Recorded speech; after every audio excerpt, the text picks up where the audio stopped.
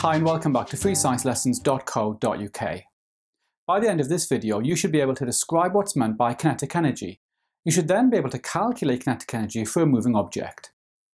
All of the objects I'm showing you here have got kinetic energy. We've got a train, a Formula 1 car, and a roller coaster. So what exactly is kinetic energy?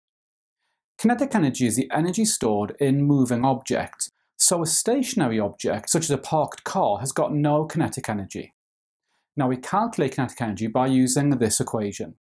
Kinetic energy in joules is 0.5 multiplied by the mass of the object in kilograms multiplied by the speed of the object squared. And the unit of speed is meters per second. Now I should point out something really important here. You're not given this equation in the exam, so you've got to learn it. So I'm showing you here a car travelling at a constant speed. Let's take a look at the energy changes taking place.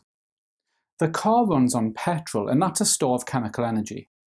A chemical reaction takes place in the engine, and some of the energy is converted to kinetic energy stores as the car moves. So we're going to calculate kinetic energy of a moving object. Here's a sample question. A car with a mass of 700 kilograms is moving with a speed of 20 meters per second. Calculate the kinetic energy of the car.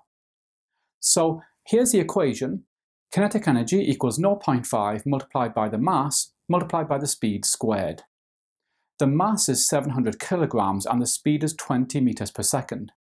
Putting these numbers into the equation gives us a kinetic energy of 140,000 joules. Now scientists often convert joules into kilojoules.